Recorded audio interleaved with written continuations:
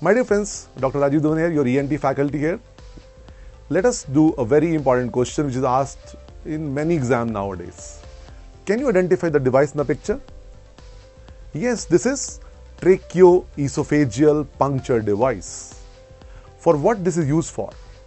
This is used for vocal rehabilitation after total laryngectomy has been done. Is it external device or internal device? This is internal device.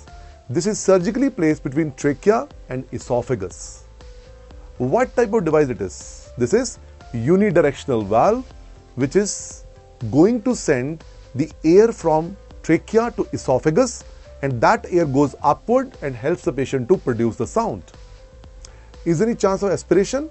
Answer is very minimal. Why? It's a unidirectional valve. What are the various examples of TEP device? Number 1, Blom-Singer prosthesis. Number 2 is the Provokes device. Number 3 is the Pange device. Okay?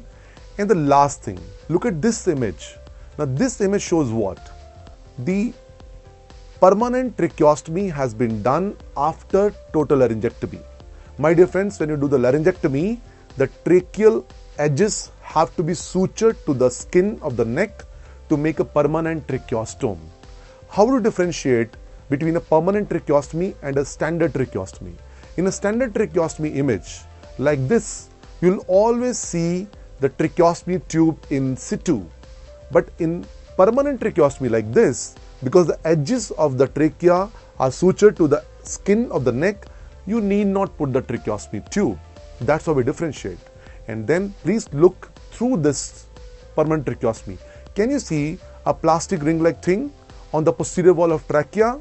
When you see like this, the name of this device is Tracheoesophageal Puncture Device, because right behind trachea is esophagus.